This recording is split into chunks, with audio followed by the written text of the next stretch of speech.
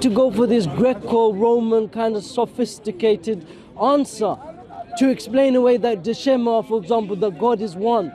He is one and you should worship him, not one in three persons.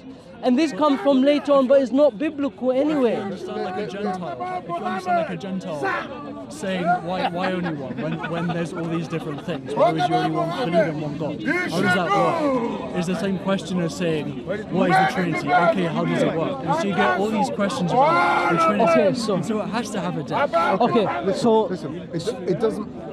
That's not the point. Yeah, that's not the point. The point is, we have revelation time and time and time again. Every single prophet, including Isa alayhi salam, Jesus, came with one single message. Forget about all the frills, you know, the commandments and this, that, and the other. They came with one single message. And what was that? That there is only one God. And this is what I was telling you. God, hold on. One God, that's all it is. No, yeah? I mean that wasn't the argument. No, that wasn't his main.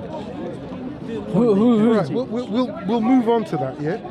But in your situation, when they asked Jesus, they asked him two things. What are you here for? He said, I've not come but to fulfill the law, not to take away from it, not to introduce anything new. Second thing was, they asked him, what is the most important commandment? And what did he do? He quoted the Shema. You know what the Shema is?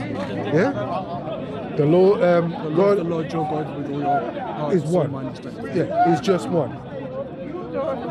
There is nothing that suggests three. Now that's why we believe. No. He said to worship the Lord your God with all your heart. No. He said Shema Israel, Adonai. Listen, as in we had. Oh, please go around to speak to him. But why are you going to speak? This conversation is. You've been watching Lord of the Rings or something. Listen. You say you're a prophet, yeah? I've got some water here. Can you please change it to ginger beer, right? And then I'll listen to you. And then I'll listen to you. Thank you. Have you seen? Okay. So anyway, let's go back to what we were originally talking about. Yeah. So we spoke about we spoke about Trinity. Just give it a second to die down. Because I can't focus. I can't focus on one person if everyone's. Yeah, I can see. I can only focus on one person. No, that's fine. Go ahead. So I can't respond to you both, but it has to. I know. No, you go ahead. Let's keep it in a flow. Then I understand what you're saying because too many people can be overwhelming. Yeah. Okay, so we spoke about so many things here. We spoke about so many things. This is the second time Christians are interrupting me like this. And it's not all Christians. You know, Allah is not all of them are the same. It's people. You're right. It's people. But for some reason they do. To me, not busy people, busy Christians. But anyway, whatever. We spoke about the Bible, its compilation. We didn't get to its canonization. Why were those books chosen? There's something called Apocrypha. We didn't get onto that. So then you have to ask yourself, why were these books created? And then you have different editions or versions of the Bible, the Ethiopian church, the Eastern church, the Western church, the Syriac church.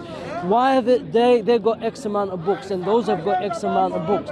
So it's like from the inception of who Jesus was, what is recorded in the Bible about him, you know? The compilation of the books. Who wrote them, this and that, why was it gathered? You have a series of problems. And we haven't even got onto the claim of the church fathers of the Trinity and the development of the Trinity. They say that this is not biblical per se, it's not sola scriptura. So they accept that they're not taking it from the Bible. Because when you do take it from the Bible, you get Jesus saying that the Father is greater than me. Now the church fathers later are saying, Jesus is lesser than God the Father because he's speaking about his humanity. But Jesus never said that. And I remember I quoted to you the verse last time, all things in the end shall be subjected to God, including the Son. All things in the end should be subjected to God the Father, even the Son. Which means that the humility of Jesus in flesh is not just in flesh, is after, when he gave up his flesh, when he, in the end, all things should be subjected, including the Son. Means that God the Son, as you say, and God the Father are not equal. You fall into one problem after another. They're not. So the early church fathers said that he was referring to himself as being lesser than because of his humanity. Some of the early church fathers did, not all of them. For example, I don't believe any of them, or I don't know of any of the church fathers. That was the issue with Arianism. Yeah. I don't believe any of the church fathers, have the same view of God in terms of the triunal formula that you say, as you do. Some of them you might say is saying that Jesus is a God aside from the God. Some might say there's three gods. Yeah, but none of them come with the formula 3 persons, distinct, equal, the Father, the Ghost, the Son. None of them come with all of that formulation. Eternally begotten, eternally proceeded. This is things, as you know, it came over a period of time. And it didn't come from the prophets. Jesus never said that, you know. I'm not wasting my time here trying to make you, hate Christianity, but I'm trying to show you that there's another way. You don't have to abandon your belief, you just have to readjust it. Ya ayyuhalladhina amanu. Allah says in the Quran, oh you believe. Ya ayyuhalladhina amanu istajibu lillahi wa lirrasulih idha da'akum. Allah says, oh you who believe, answer Allah and His Messenger when He calls you lima yuhyikum, to that which gives you life. This is al-Islam, this is Quran, this is Tawheed, this is what all the other messengers taught. So it says, alam ya'ni, has not the time come for the hearts of those who believe to subjugate them to the dhikr Allah, to Allah. When is it? What is it you waiting for? The Prophet Muhammad he says, "Kun fid dunya ka'annaka gharib." Be in this earth as if you were a stranger, or abir as-sabil, someone who travels. Why? Because this life is temporary. You and I will be resurrected in front of our Lord, and He will ask us, very straightforward, who did you worship? Did you worship aside from me? That doesn't conflict with Catholic teaching. Catholic teaching is be in the world, not of the world. That's good. So you're a step closer to Islam. But what the Catholic teaching does affirm is that God is 3 persons. This is not a biblical teaching. Yes, 3 persons. Yes, 1 God in 3 persons, but the 3 persons is not in the Bible. The 1 God is in the Bible. The 3 persons individually. The 3 persons individually is not in the Bible. And every instance you even see... The Holy Spirit is referred to in the Bible. I know some of the accolades or names they use for the Holy Spirit. Yeah. Sometimes Epiphany is God Himself. Yeah. When an angel or something comes down. Anyway, what's the point you're getting at? Sorry, I'm going to start waffling as well. What's the point you're getting at? What have I said that doesn't resonate with you? Because this is the crunch. I'm telling you, Islam is telling you, 1 God, all the messages. The Prophet Muhammad said, he says, all the messengers are the same, but we have different mothers. Why? Because their message is the same. La ilaha illallah. There is no other God worthy of worship except for Allah, the one true God. It's eternal life. None of the stuff that you're saying I disagree with. That's the thing. So what are you waiting for? Honestly, you're left in puzzlement with the Trinity, and you are. We've spoken about this. You're left. Okay, explain to me. God the Father is spoken about. Okay, look, the Trinity. And God the Son is spoken about. Okay, when Jesus was asked about the last hour, why did he say? What did he say? He said, as you know, no one on heaven or earth knows except for the Father. Except for the Father. How come Jesus or the Spirit don't know if they're part of the Trinity? And you can't say humbled themselves. The Spirit did not humble Himself. And He's a member of the Trinity. So where is the co-equality between these 3 persons of that Trinity? There is none. What about death? Jesus died for your sins.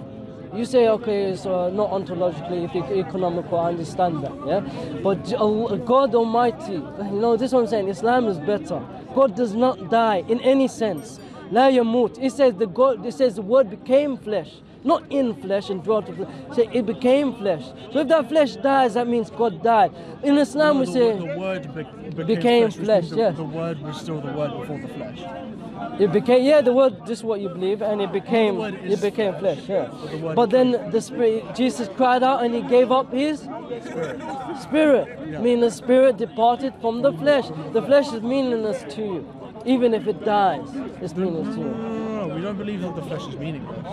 I know, I'm trying to say, If the flesh is meaningless, then why is the resurrection so important? it's not. That's what we're trying to say. Resurrection isn't- The resurrection is not important. Why? Because even in the Coming Old back Testament, you have in our people who's full resurrected. completeness, in our full completeness in body and soul, and coming back, and the fixing of the fall of man. But this is a church Coming back teaching bodily which is and not even soul. based on biblical, and the Bible is not based on anything which we established. Why? Example, yeah, Jesus or the Old Testament says, "The soul that sinneth, it shall die. No man bears the iniquities of the father, no father bears the iniquities of the son. The soul that sinneth, it shall die." I am not responsible for your sin, and He's not responsible for your sin. Every man that sinneth is responsible for their own sin, and that makes perfect sense. Jesus did not say, "I came to die for you." He said, "Be it your will, not my will. Let this cup of death pass me." And this is where we say, "Allahu la ilaha illahu al-hayyul qayyum." The Muslims don't believe in original sin. No, there's no such thing as original sin. We believe in the fall of man. So not in the same concept as that you lot believe in the fall of man, for all have fallen short in the glory of God. No, so some people like the prophets, the Anbiya alayhim salam, They believe that Adam sinned. we believe Adam alayhi salam, فَتَلَقَّى آدَمَ مِنْ رَبِّهِمْ كَلِمَةً فَتَابَ عَلَيْهِ. That Adam alayhi salam, he fell short and he asked words of repentance from his Lord, and Allah, He forgave him. هُوَ الْغَفُورُ الرَّحِيمُ. He is the most gracious, the most merciful, and He is pleased when His slave returns unto Him. So the question isn't about these persons and their sins, it's about We you. don't believe that we're When do slaves. you? We believe that Jesus is a servant believe of God. in free will, and that He's our Father, and we choose to follow Him. So we have, to. yeah, There's we. a consequence for not following Him.